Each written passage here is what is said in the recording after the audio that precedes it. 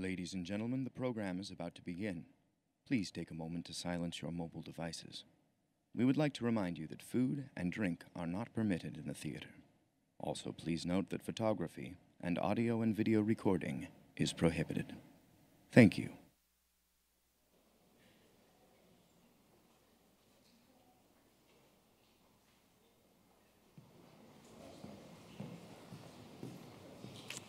Hello, and welcome to Merkin Hall at Kaufman Music Center.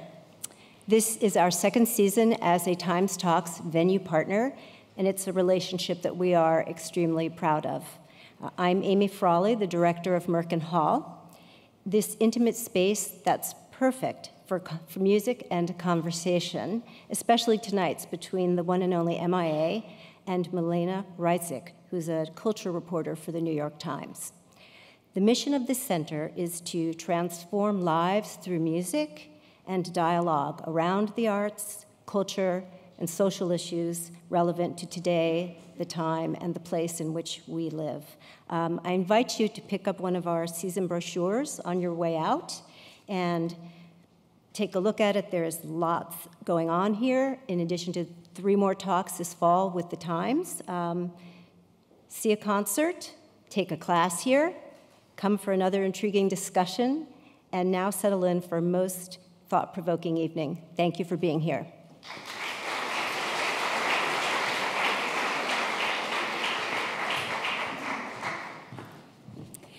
Good evening, everyone. I'm Michelle Gray, the Director of Programming for the New York Times live conversation series TimesTalks. For 20 years, TimesTalks has paired New York Times journalists with the brightest and boldest creative minds from the fields of film, theatre, music, art, literature, and social justice. I'm delighted to welcome you to tonight's event with musical artist and activist Maya Arulpragasam, also known as M.I.A.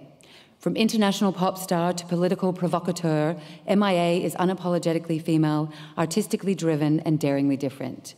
Maya joins us tonight for a discussion about her upcoming film, MATANGI, Maya, M.I.A. Drawn from a cache of personal tapes shot by Maya and her closest friends over the last 22 years, the film captures her remarkable journey from immigrant teenager to international pop sensation. Moderating tonight's conversation is New York Times roving culture reporter Melena Ryzik. Please join me in giving a very warm welcome to Melena Ryzik and M.I.A.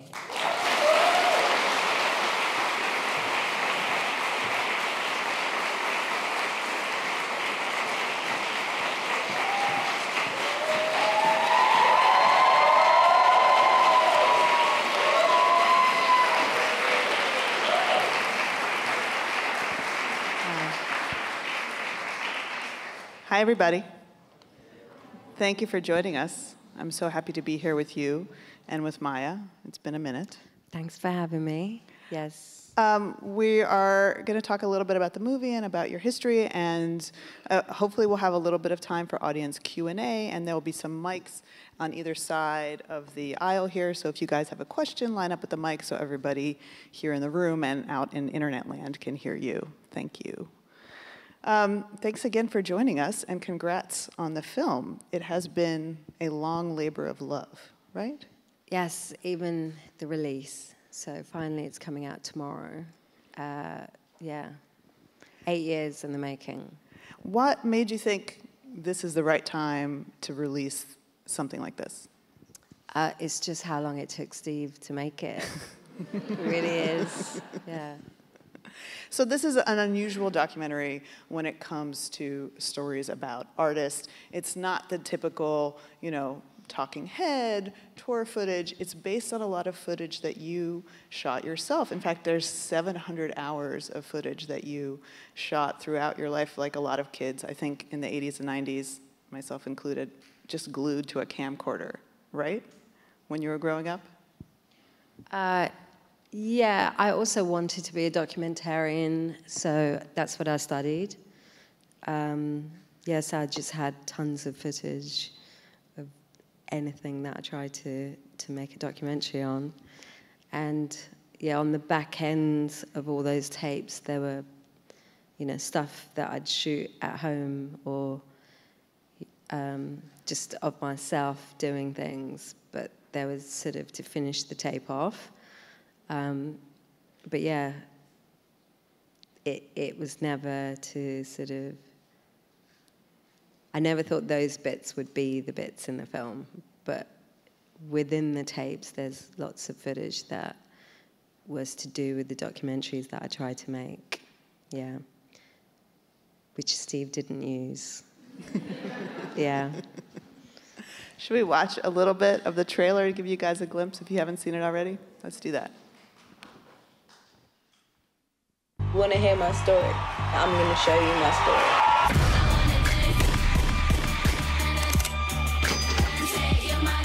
What's that song about? Stereotype that's attached to like immigrants and stuff like that is that they come and take the jobs and take the money. I lived through a war, came as a refugee, that is now a pop star. What are the goalposts? The worst thing they could do to you is to make you irrelevant.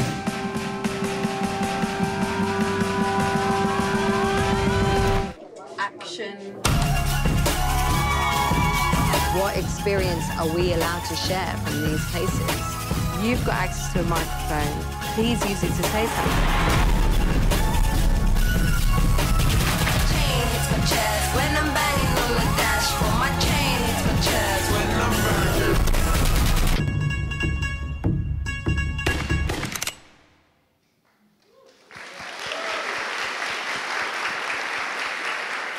Yeah, it's a long trailer. I think it's probably an average length trailer, but it's probably a lot to see so much of your own history on screen that way. You grew up, it sounds like, being comfortable putting yourself on camera, but how does it feel now to see some of these things that you have said you never thought would see the light of day out in the world? Well, there this is way? a bit in that trailer where I'm talking about the New York Times. So this is a very special night for me. And for me. But it will make more sense tomorrow when you watch the film. Yeah, so it is strange because it is very personal. So, yeah. I think for a lot of us, like seeing our 14-year-old dance moves on a big screen is not something we want to. Yeah, my friend, I felt, is slightly passive-aggressive, so he really pulled out all the worst shots. It's not a film you go to see for fashion, definitely not, or art and graphics or whatever, you know, those kind of creative things you might be into. But it's very much about the story and a human journey, and he really doesn't care about the rest of it. And yeah, you would know what I mean when you watch it. Does it feel, though, I mean, and I will say also, like, I have to disagree with you because I think that your dance moves actually are really fresh in the movie, and I can see the connection. No, I really thought I was a really good dancer until I saw the movie, and now I quit music and don't dance. I don't know, I could see the connection between the way you perform on stage and some of the stuff that you were pulling as a 10-year-old in your parents' living room. Yeah, it's... okay. So I don't know how to take that. But yeah, in my head, you know, they felt like I was doing backflips and stuff like that. Yeah. That's the confidence that we should all have as 10-year-old and 12-year-old girls. But we're talking about your friend and director, Steve Loveridge, that you gave this footage to. As an artist who's spent a long time working on all of your material, how did it feel to cede that kind of control over to him? Well, I've known him for a long time, and I know that he is incredibly empathetic and patient. And I think those two characteristics you need to be a documentary filmmaker. And also, you know, what I realized is that when you're misunderstood, and then you become famous for being misunderstood, and you're the most misunderstood musician, then it sort of has to be about somebody knowing you that makes it. And so all of those things kind of just lined up, and he, you know, obviously went to film school with me, and I know how meticulous he is about making films, because he, you know, he's very critical, self-critical, more than, you know, or he's the worst self-critic. So I knew he'd make something that was good, and it wasn't just to sell a product or an album, or, you know, he really shies away from the industry, and he couldn't. There's actually a shot of him in the documentary around 2009 when I get nominated for an Oscar, and I invited him to LA, and he ran away because he couldn't hack it. And so I know that he's not about the sort of entertainment of it, but is much more about a human journey, and is sort of motivated by different goals. Yeah. Well, as somebody who studied documentary film yourself, you must know that also the connection between filmmaker and subject is really sacred, and a sense of trust is really important there. And it sounds like you guys had that. But what made you want to do a documentary in general? Was it to get back some of the sense of, you mentioned being a misunderstood artist, was it to tell your own story? Well, actually what it's turned into is that it tells my own story, but within the context of something that affects many people today. But in the beginning, I really wanted to, this is when I got into a fight with New York Times.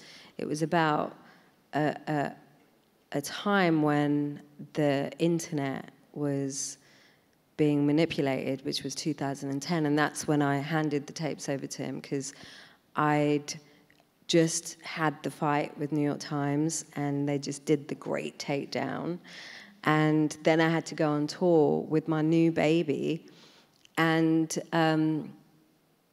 it was like the darkest days, because the reality of the Civil War had come to an end just months before, and 400,000 people had been bombed, and people were put in camps, and women were being, you know, and children were being abused or sexually assaulted and raped. People were getting, you know, killed in these camps as well.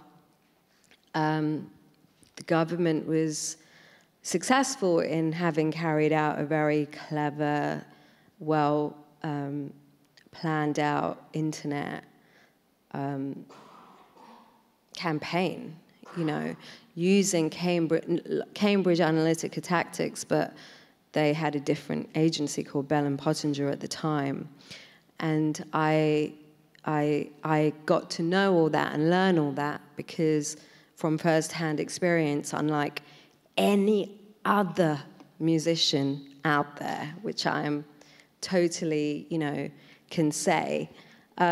So as a musician, it was a very weird place to be in. Right, you were at the height of your success. I was height of my success. And attention, you had a new baby. The whole war I've been talking about, my entire career came to an Sri end Lanka. the same year. And they pushed 400,000 people into a strip and bombed them. And I was the only person that was a Tamil celebrity in the world, in Western media, talking about it. And, you know, and papers like the New York Times didn't help me, and they judged me and slandered it instead. And then I had to go on tour. And it was maybe 6 months maybe 6 months after that article where WikiLeaks had come to light for the first time and released the documents that said, yes, there had been a war crimes committed, and the UN knew about it. And that was the first time, you know, I was sort of given anything from the media that validated what I'd said. So it was just like the dark period, and that's really what I wanted to make a film about. Yeah. Well, the Sri Lankan government during the Civil War was very effective at keeping journalists out and keeping international peacekeepers out, and that was part of their tactic. And one of the ways that the Civil War ended included those kind of tactics. And it certainly was clearly a really tension-filled place for you to be in as an artist and as a person who was a spokesperson for your country and heritage.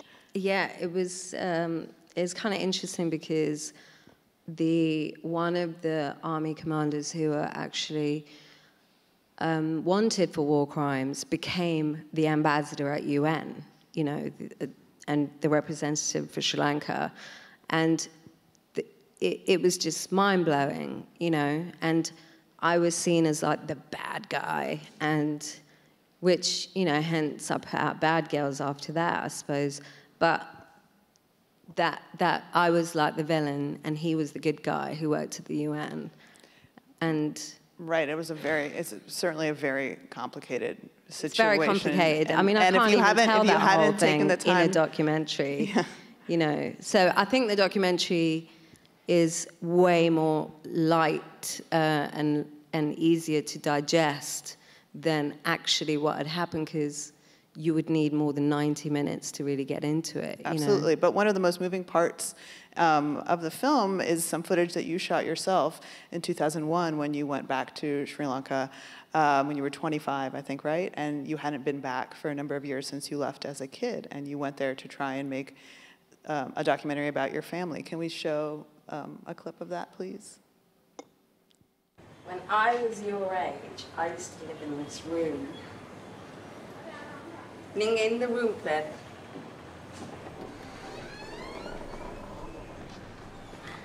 Look.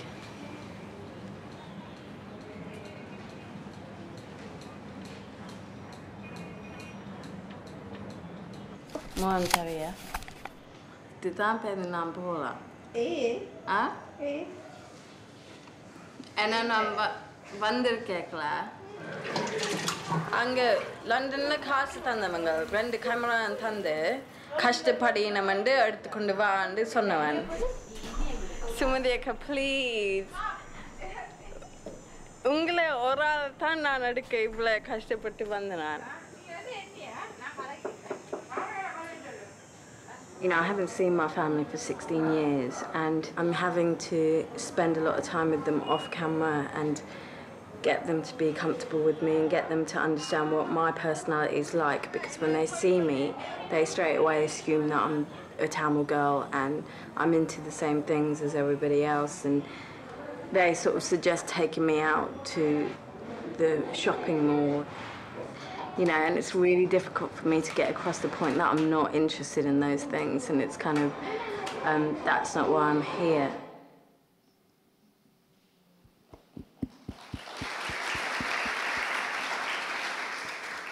So, did you have a sense, like a lot of immigrants do, like I'm an immigrant and I did certainly, of otherness as you were growing up? Otherness from the place that you ended up being raised, which was England, and otherness from this culture that you were visiting? Yeah, when I left, I was 10, and the 2 little kids, which I realized my t-shirt matched their curtain in that shot, but those 2 kids that were living there, my whole family lived in that room just before we came to England, and that was the first time going back there, and still haven't gone back to the exact house that I lived in Jaffna, because I never made it to the north during that time. But yeah, the family that I'd met around, you know, in that scene, they were always like, "Oh, you're not one of us anymore," you know. And the stuff that's not in that shot is everyone trying to sort of like make me into this kind of sort of just blend in with the Tamil girls in Colombo, because when you're Tamil in Colombo, you're just a lot more invisible, or you try to be. And they wanted to sort of comb my hair. My mum was worried because I had bleached hair, and a lot of tiger girls in the jungle have, you know, slightly brown hair because they've been in the sun every day. And so it was just little things, and I had that Puma t-shirt on, so they were like, you're obviously not from here because you can't wear something like that and you would get shot.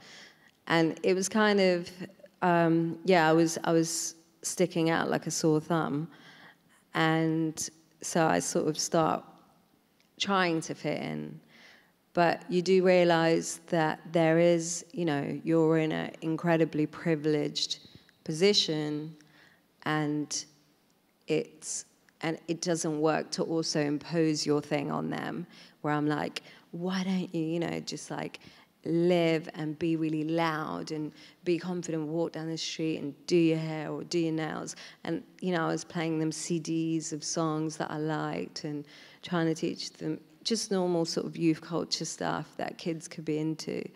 And they were just like, no, we don't want to draw any attention to us. And you can't look nice when you walk down the street because you might attract the soldiers and you don't know what they'll do to you. And so, there was this sort of weird, I had a very romantic idea about what I was going there to do as a filmmaker, and to make this sort of youth culture documentary to find out what the difference was between living in England and living there.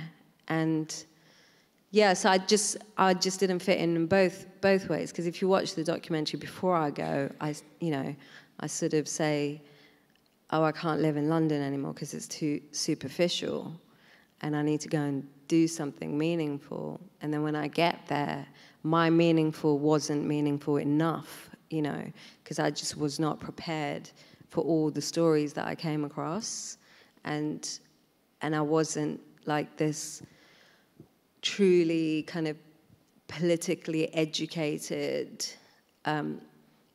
Oxbridge blah. And I was like an art school filmmaker, and they'd never come across that. And it's kind of, I think, then I realized a lot of people are like that.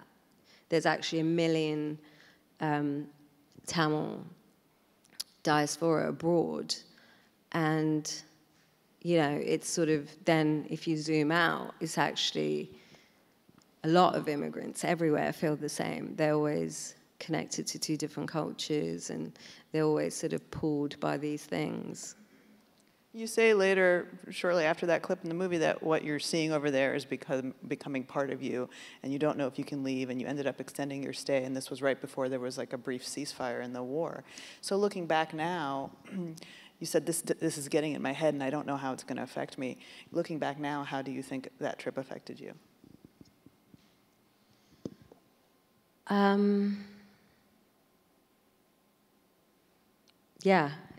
It did really affect me, but I think every bit of it affected me. That trip specifically affected me because I came face to face with the struggle of communication and how silent the Tamils were.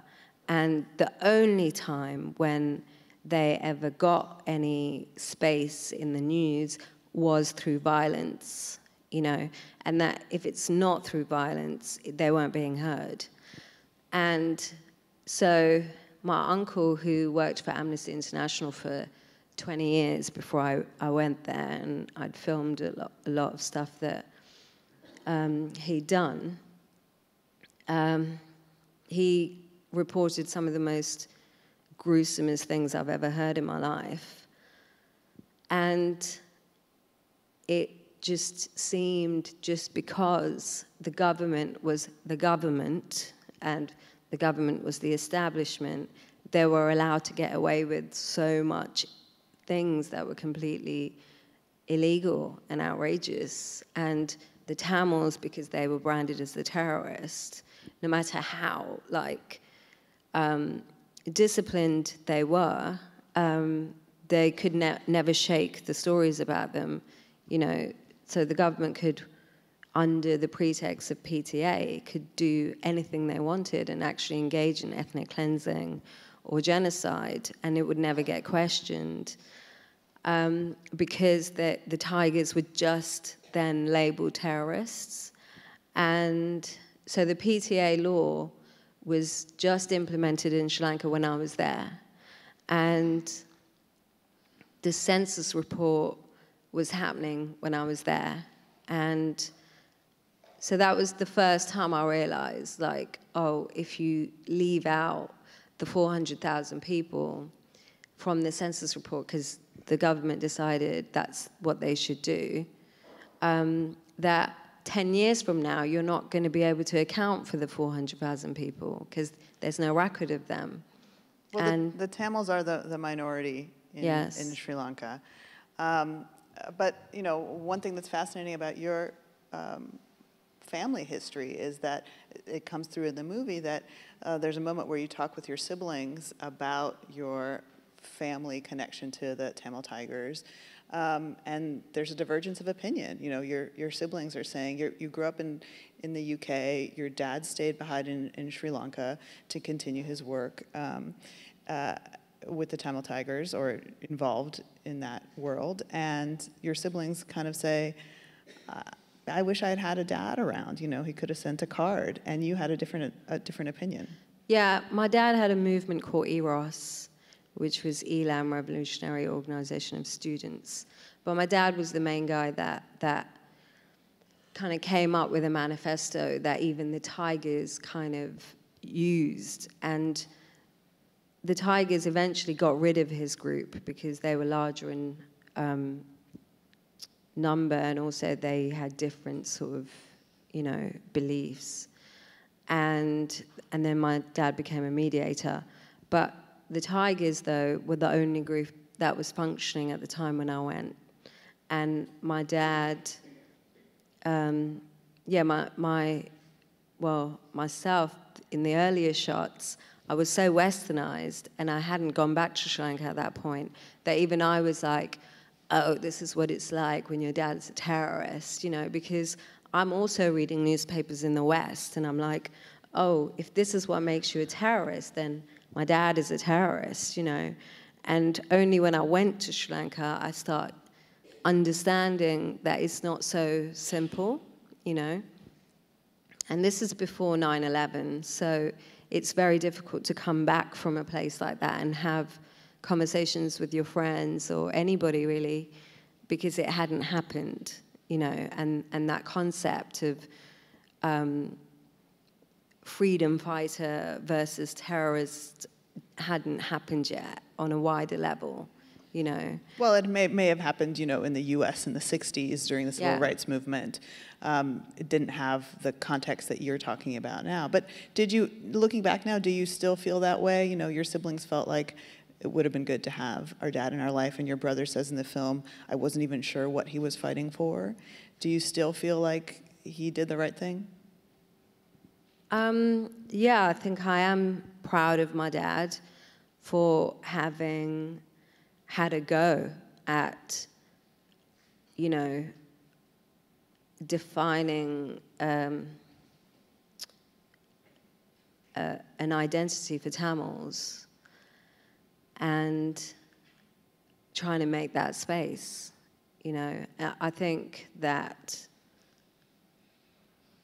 since the war had ended in 2010, 2009 to now, you can tell that, you know, what did the Tamils get in return for not fighting, you know?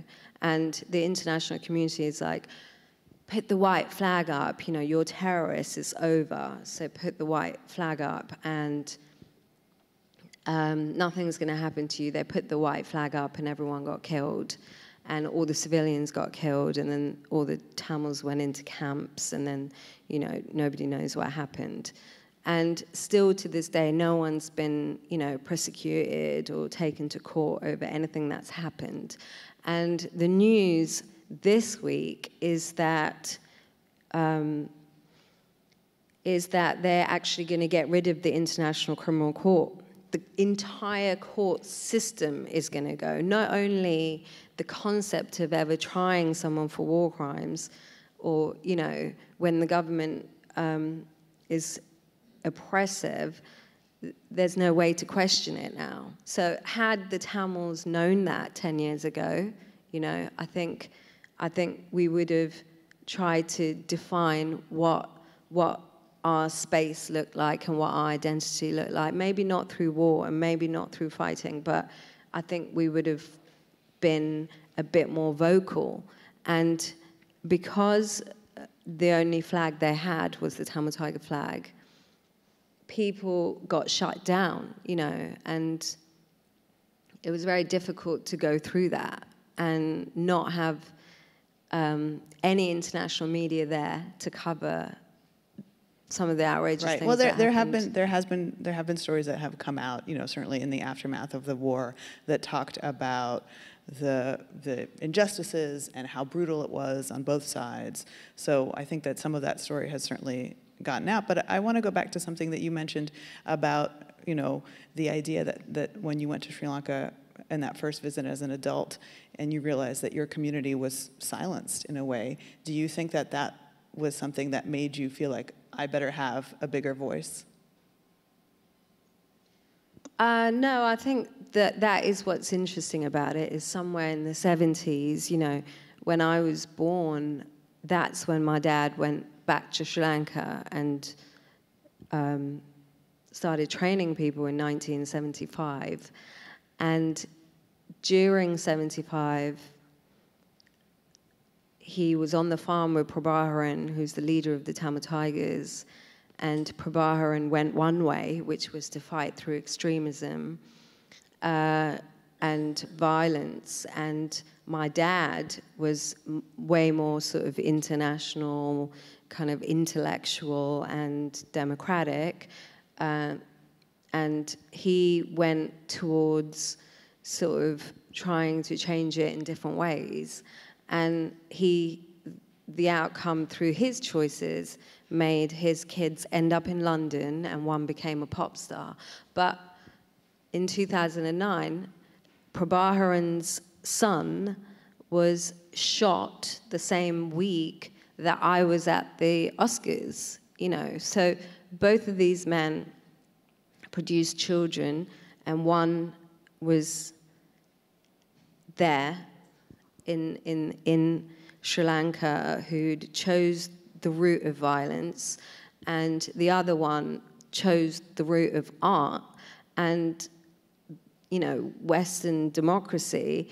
And both of us at that moment were experiencing the ends of what those threads led to, you know, and which is what is the pinnacle of, you know, the New York Times article is that art doesn't work with politics, and neither does a minority group fighting an oppressive regime.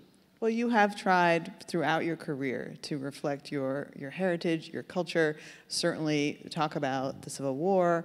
In your music, like a lot of female artists, you have not always been given your due as a songwriter and producer, but we do get to see a little bit of your work on that front in the movie. So let's watch a little bit of that and we'll talk about it.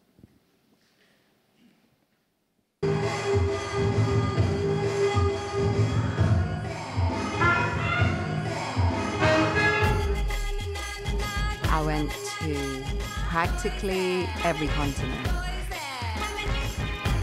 We kept working on the same song in every country.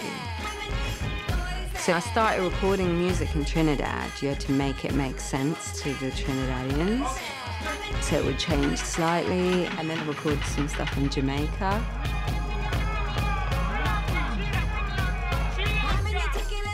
And you would have to adjust it again when you bring him to Brooklyn.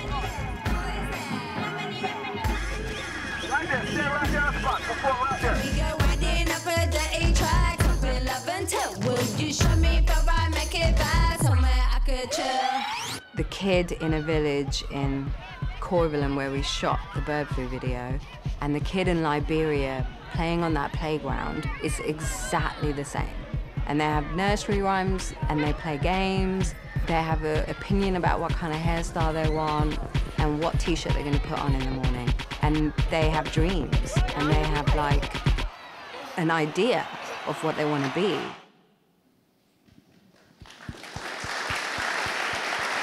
There's some happy bits in the film. Did you guys catch the T-shirt that those kids were wearing in there? Goat rich or die trying? I kind of want one of those. How do you know when a song is finished if you're recording it in so many places and getting influences and ideas from so many places? Yeah, on the Kala album, it just kept going until, you know, I just sort of like landed back in America and then it finished. But yeah, it took the whole cycle of not having the visa and I was traveling around, yeah. So it's not like a sound or a moment that you realize in the recording room usually? No, I think, you know, it's never finished really because you could always do more to it, yeah. Do you come to the studio with a notebook full of songs already written, or do you write when you're there? Sometimes, but I used to be like that. But now I think I try to write on the spot, and yeah, if it doesn't work, then I go home. Very few people are prepared for the level of stardom that you achieved, and I wonder if you can talk a little bit about how you felt when you realized that you had gotten to that level. I mean, there's a moment in the film where you're at Coachella, I think your first performance at Coachella, and the crowd wants an encore, and you're like, what do I do? Which I thought was very sweet. Yeah, I didn't quite compute it at the time, but I didn't... Yeah, I mean, we tend to talk about how many people hate me, but we never really talk about, you know, the people who did like it. And it's been a while. It's true. It's true. Even, you know, even like my fans are like, come on, I bought your record. Like, stop complaining. And it is true. There were journalists that were supportive, and there were people that got it, and there were fans that were supportive. I mean, your albums were hits. You had hit songs. Yeah, and it's kind of weird that I you know, was shocking because I went to the record label in England and I signed and I made this record, and everyone was coming around to the offices saying, we don't know where to put this record because it makes no sense, and what genre is it? Is it electronic? Is it hip-hop? Is it dance music? Is it world music? And world music at the time had such a like bad reputation, and it was really boring. But I love it. But people just were so judgmental about it, and they always put it at the back shelf at the back of the shop. And yeah, so we were like, no, it shouldn't go in the back of the shop. And, you know, and I was trying to fight for it to be on the till. And they didn't agree, so it just didn't get put in enough record shops. It was very selective. And, you know, I heard a story that even Jack White, because he was signed to XL at the time, had made it, and he was like a huge celebrity at the time, that they sold none of my records, that they sent it to Jack White XL for him to use as like target practices in Nashville where he lived. And that's what they were using my records for. God, I hope that's true. That's an amazing story. It's fucking true.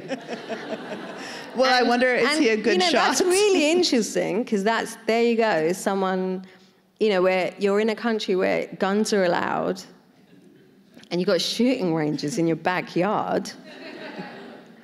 And, you know, everyone had a problem with the record because it was talking about, you know, violence somewhere else. And it was just so weird. And then I was on a plane with Jack White doing the Big Day Out tour in Australia. And I was sat in the row behind him on an airplane, and on that tour, you have to travel around together with all the bands to all the cities in Australia. And they were headlining, and I was like a little, you know, thing on the side. And when I got up to pee on the plane, he was like, put your box cutter away. I made a joke. And I was like, it's like a, you know, it's obviously a thing. And so, yeah, we had a little bit of a kind of, I don't think I talked to him after that. But we were on the same, you know, we were label buddies. But then, you know, after that, it started picking up because of the internet. And suddenly MySpace happened, and, you know, all of these kind of, just blogs. That's really who made me. Bloggers, like back in the day, you know, students and bloggers that nobody cared about or was looking at. And they were able to have this thing for the first time where I could talk about the craziest things or craziest ideas, and people could Google it, you know, and that even though the older generation and the execs were like, what are you talking about? The younger kids found that there was enough to Google, and you know, they can actually go, where is Sri Lanka, and what is she talking about, and what's Galang? And it was sort of a thing, and I think that sort of it sort of built the identity as well, you know, of the aesthetic of blogs. And back in the day, kind of... You introduced a lot of people to the idea of salting and peppering a mango. Salting and peppering the mango, yeah. And, you know, not kind of...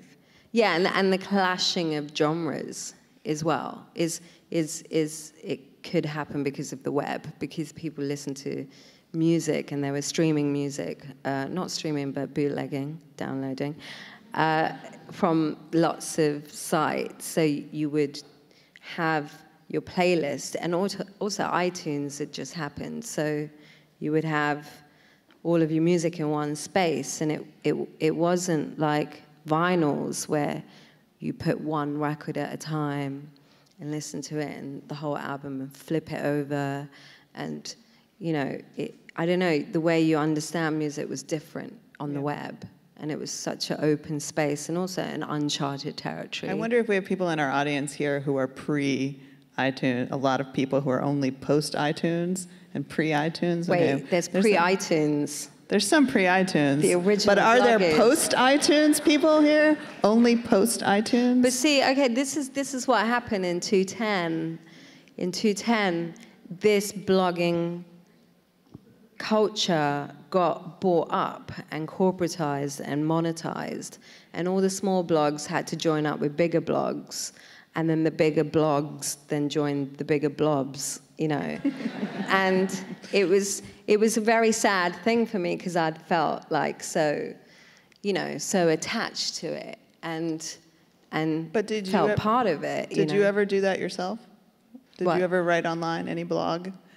Did I write on blogs? Yeah. No, but I think I fed them a lot, you know, just with so much complicated stuff that it helped people think about random things.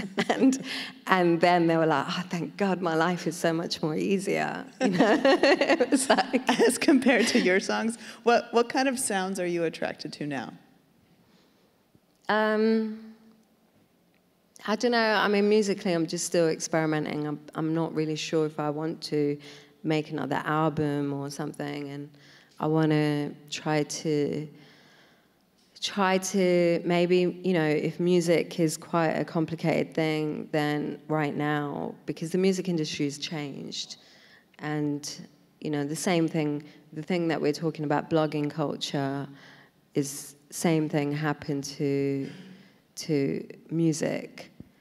And going back to the blogging culture, right, because just like I haven't been able to talk about this for a while, and is the other thing I wanted to say is that I got big because nobody knew about it, and the Sri Lankan government didn't know about it, and it took a while for them to catch up.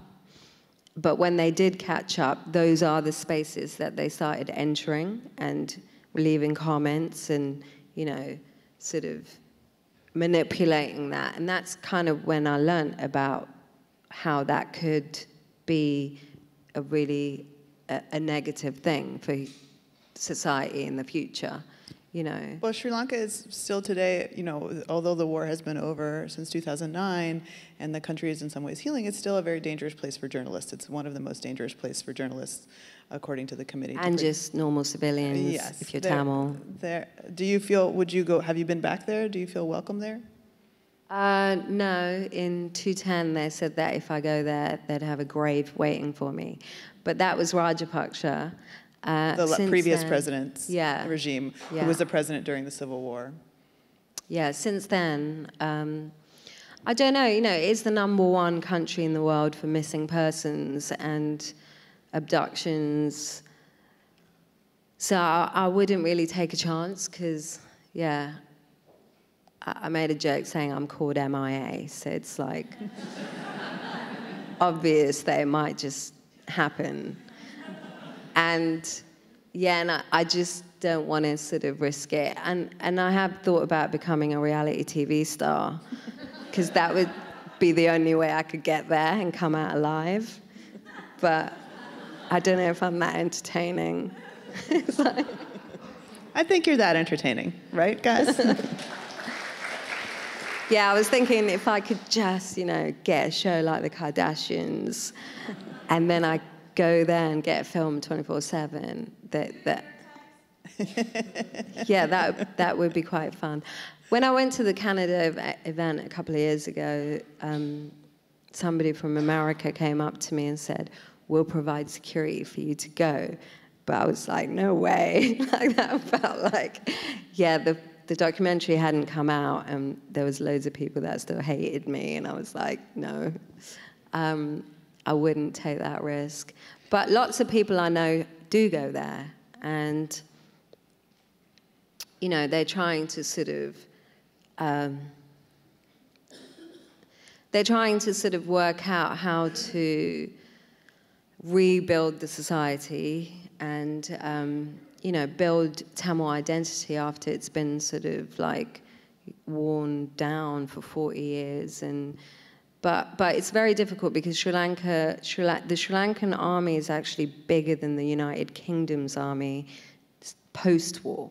So from 2010, the army has doubled, and now it's bigger than the British military, which is really saying something. And I mean, it is, like we mentioned, it is a country that is sort of, you know, there's still problems, obviously. There are quite a lot of problems there, but it is on the path to healing. Well, I don't know, it's difficult, because in the Vunni area, where they took the 400,000 people, the ratio is 2 soldiers to 1 civilian. Yeah, so I don't know how you heal when you've got a gun to your head every day. And it's been 10 years, and the whole world is like forgotten you, and you know. We're here talking about it. We're here talking about it, and thank you, Steve, for making the film. Finally. But you know, I'm sure there's the UN down the road, and I'm sure that, you know, Sinhalese government's saying a totally different story. Like, everything's great. We got Starbucks, and you know, everyone's got iPhones. Do you feel hopeful, though, about the future of the country?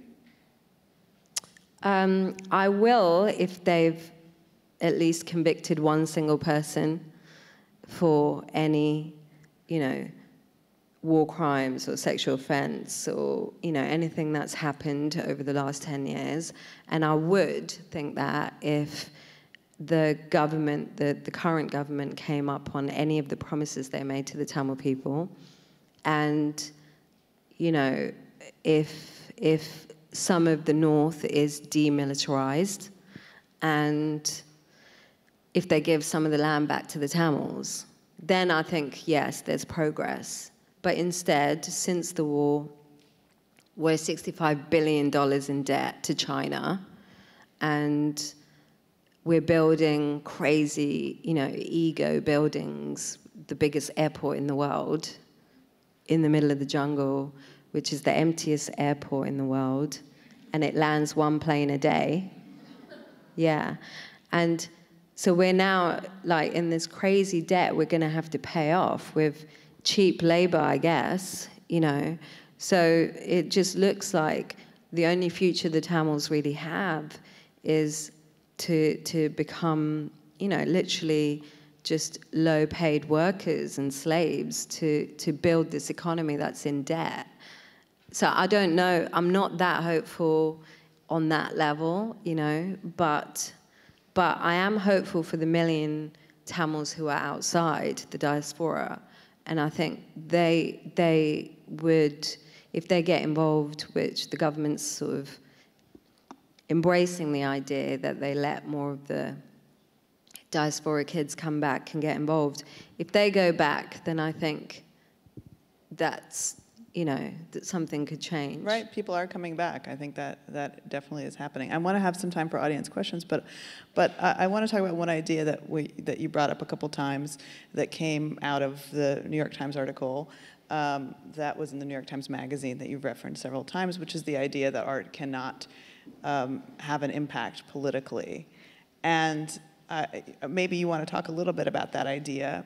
I'll say that I think that it can have an impact politically, and if it doesn't, then it sort of obviates a lot of the work that I do as somebody who talks about culture, and hopes that talking about culture and having conversations with all of us here introduces people to new ideas and explains the ideas of artists who are in some cases pushing culture forward in new directions and hopefully more open and welcoming directions. So I do think that art can have a place in changing the world, because otherwise it's certainly wonderful to enjoy art as a viewer, as an audience member. It's cathartic, it's pleasure-filled, but hopefully there is a larger message. And I think, do you want to talk a little bit about that? And then we'll get to you guys having questions.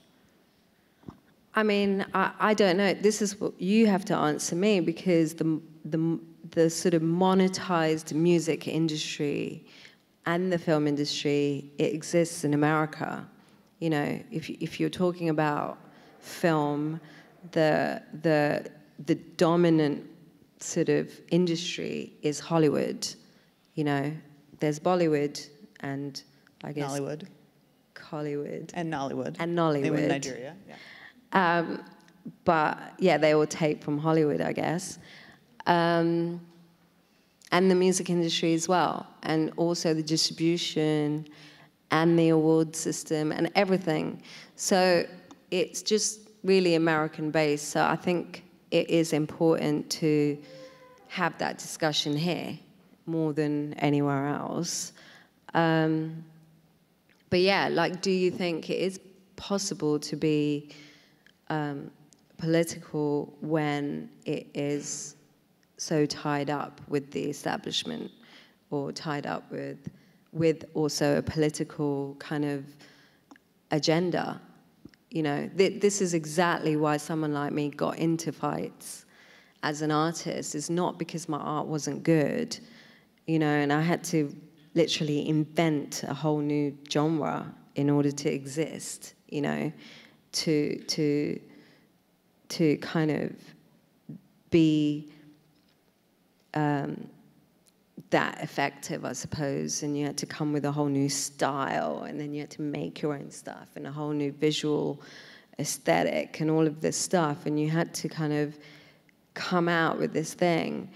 And I felt like my politics, because it wasn't the right politics, is the only reason that was, you know, people like, edit your politics out, it doesn't work. But all of the other stuff, influences got borrowed. Like, if you look at the mainstream now, a lot of it does borrow from some of the stuff that happened 10 years ago, you know, in my music, whether it's like the, you know, whatever phase. But well, culture always recycles. I mean, that's one of the ways it looks back, it changes, it does, it takes but the ideas. thing is, it didn't take my politics. And that's one of the things that we were talking about with Lynn Hirschberg, is everybody wanted to wear the leggings and wear the like neon crazy prints or whatever, or listen to weird beats, but they didn't want the politics, you know. And that's kind of what Diplo was saying in the articles too, going, I told her to shut up about politics and she'd be way more famous. And yeah, and it was like really annoying, and look at him now. But anyway, the thing is, it's just so like, the struggle was like, if your politics is the wrong politics, you can't be political. But we are living in a different moment right now, I think. Yes, and luckily that's why we have I'm here. come to the place where we can talk about ideas and talk about revolution and also make good music at the same time. So on that note, I will leave it to the audience to bring up their questions. We're going to have those mics, so please line up behind the mics if you can, and I'll call on you guys. Okay, we have a lot of questions. Okay, I may not get to everybody, but I will start over here on the left, on my left. Hey, I'm a big fan. It's great Hi. to see you. Yeah, as an up-and-coming artist, what advice do you have as far as artists that want to have a lot of political messages and be independent, not like work with big labels and stuff? What's your advice? I think this is like a really like a brand new honeymoon period for that, and it feels like the everything's so up in the air in America at the moment politically that it's a great time for art, And I think when you are being political with your art, you should really be fair and not get into the herd mentality, because that is also happening because of the nature of social media and, them being greedy. And You can say it, we're just on the internet. Oh yeah, okay, cool. Them being really greedy motherfuckers that, they really like sold that diversity in just the way to think and be. And I feel like this is a great time because they've both peaked. You saw the edge of social media, and you've seen the edge of politics, and you've seen the edge of greed, because you've got Donald Trump, and you've seen the edge of celebrity. And so it's a great time to begin again and redefine what all those things mean, and be conscious also of how it affects the rest of the world this time, because I think up to this point Americans weren't very conscious that they affected, or their entertainment and culture affected stuff around the world, and or if it did, it was a one-way conversation. And I think it's a good time to sort of think about that. It's time for us to listen. Thank you so much. On that note, I will ask everybody, please keep your questions short so I can at least attempt to get everybody in. Hi. I was in England last week watching a documentary, right, with you. And I was so proud of you being part of your family, being your cousin. And I haven't seen her for 30 years. I know. She last saw me when I was 11. Yes, I did. And Yeah. she was a ball of energy. She was, oh God, it's incredible. But the movie, the documentary I watched, it was incredible. Even I myself learned so much. And one of the things that I loved about you is you have embraced that Western culture in such a way that as a Sri Lankan, and of course I can call myself American because naturally, but I don't think I could speak like you, like how you would use an F word and this word and that. It's incredible. And is it an English habit or it's an American habit? I do not know what it is. Well, this is why I'm like a Tamil outcast, but then I came back, because I did get ostracized by the Tamil community for swearing and cutting my hair and things that just... But I think it's spirit, it's incredible. I would like to know how you would bring up your son as an American or English or Sri Lankan. All of it, All of it. I call him the oppression baby because he's quarter Tamil, he's half Tamil and then quarter African American and quarter, New York Jewish. So, he's sort of, he's so handsome, beautiful. all of it. And Thank you. One more thing. You inspired me to do a song called Love Yourself, M.I.A, and it's on the YouTube. And it is you who, I would say it's your inspiration that made me do it, and any age that you could do it, and thank you for that. Well, I'll see you after, and then I'll listen to it. Thank you. That's the first time I've seen an older relative praise a younger relative for swearing. So, hats off. Okay, over here. Hi.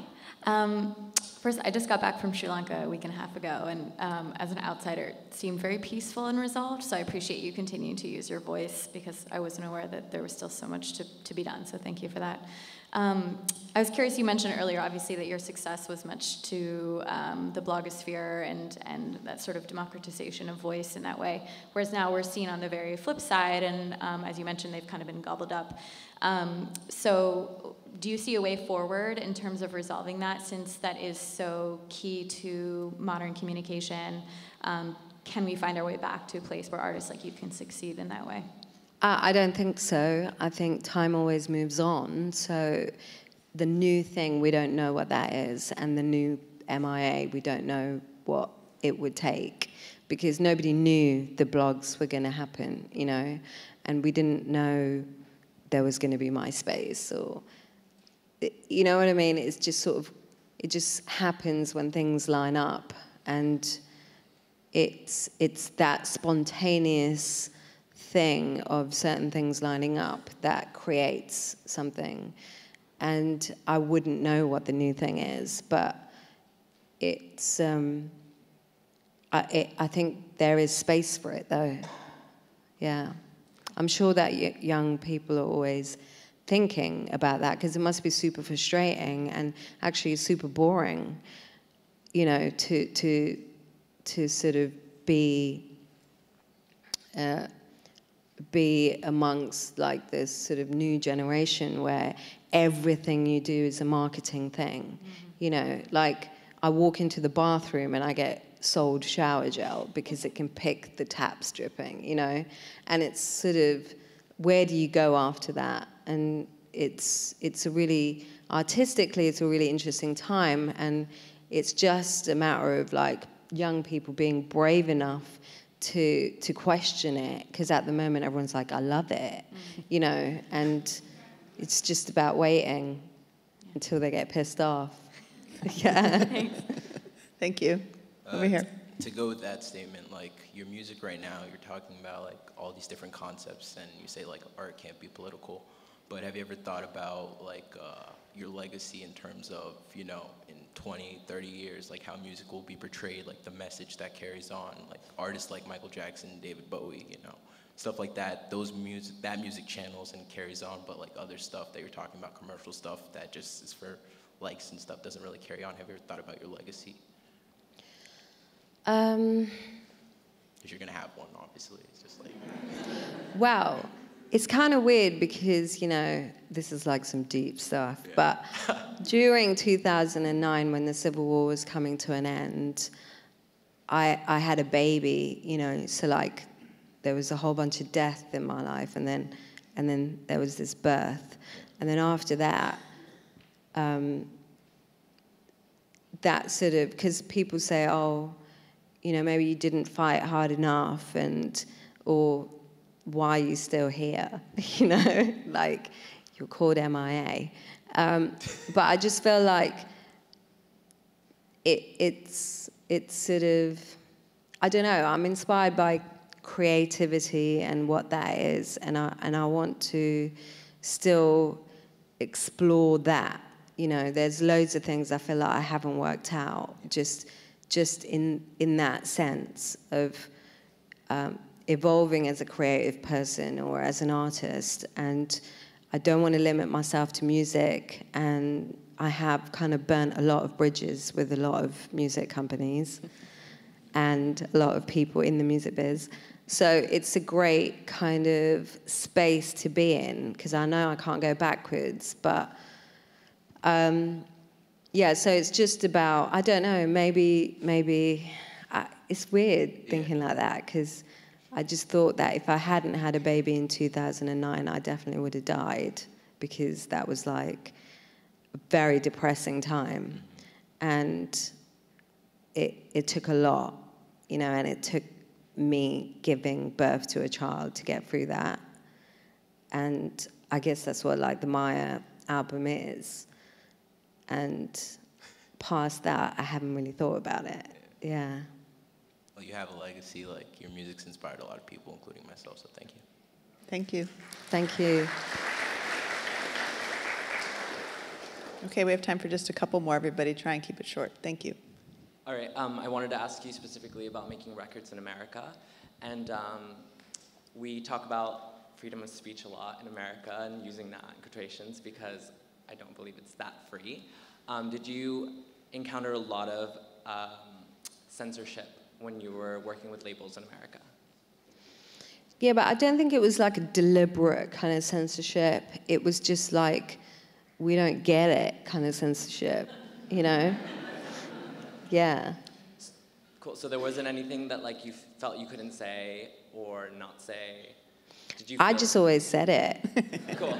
I never censored myself, so I just like talk and say whatever I want to say. And some journalists were like, whoa, she's crazy. And some people were like, you can't say that stuff. And they did try to media train me once when I came here. And that went really bad. Like, that went really bad. So it just, it is kind of, yeah, no, I felt that Jimmy Iovine was used to like political artists, so he sort of was okay with it, but was trying to help me sort of become a pop star who didn't say a lot. So he would sort of advise me, like, don't you just kind of, you know, like just take the easy road. But I think when you're a Tamil and there's never been one before, I just felt like, well, there's no definition. Like, why should I fit the mold of somebody else? And it just didn't make sense. And yeah, what if all Tamil rappers talked about this? You don't know, because there isn't loads. So yeah, that was just kind of the thinking I was going with. Yeah. Thank you. Thank you. Hi, go ahead. Hello, my name's Javier. I've been to your show in California about 3 times, and I still buy your records. And I just want to let you know that you're like the only artist that, like, still to today, you haven't toured in a while, but you let your audience onto your stage. And I think that's a very special thing, that you're like the only person, even though throughout your entire career, like every single time I went to your show. I think my fans are like the wildest and craziest and cleverest now, because they've just been really pushed to the edge.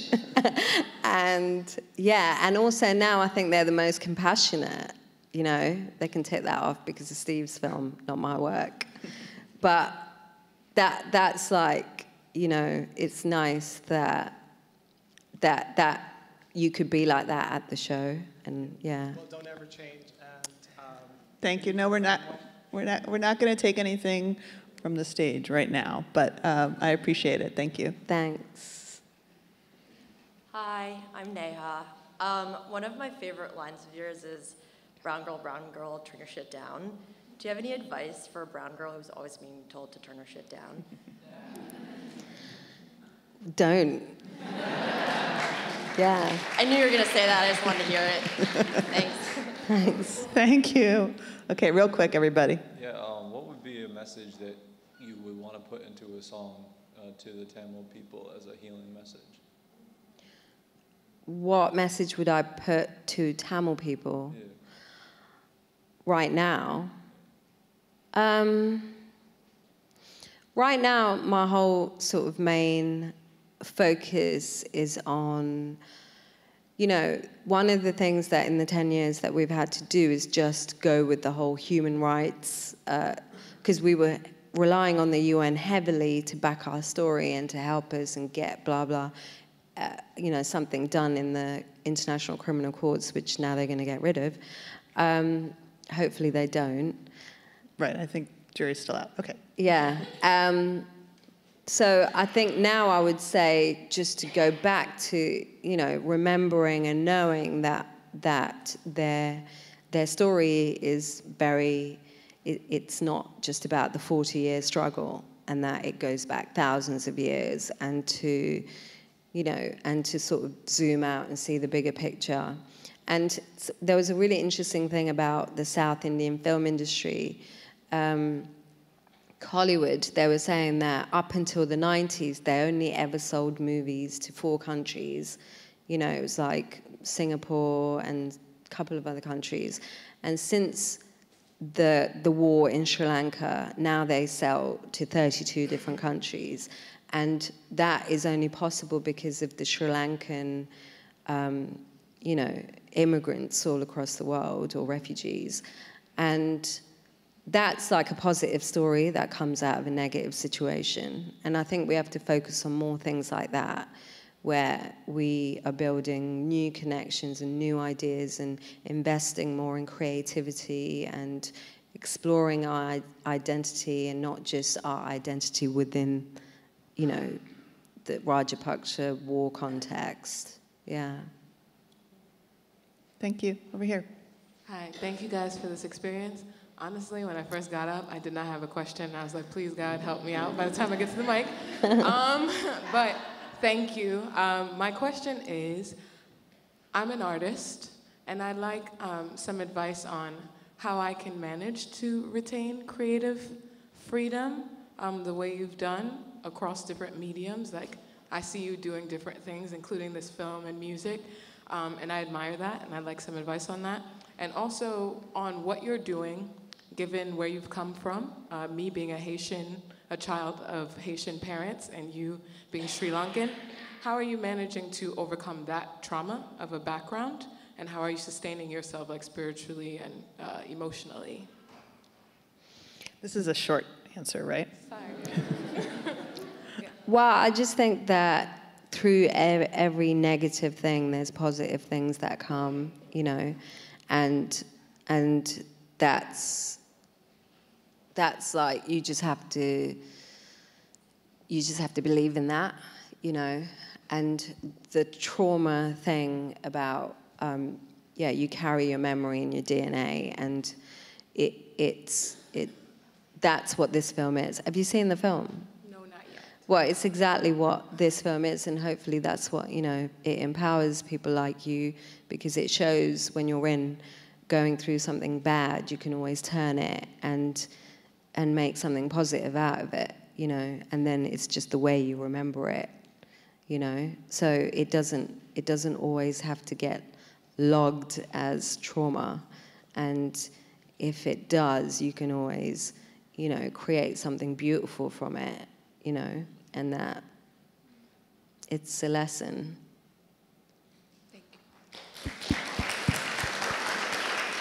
Thank you, guys. I'm sorry we do not have time for other questions. She has to get downtown to another Q&A. You can catch her there, down on the Lower East Side.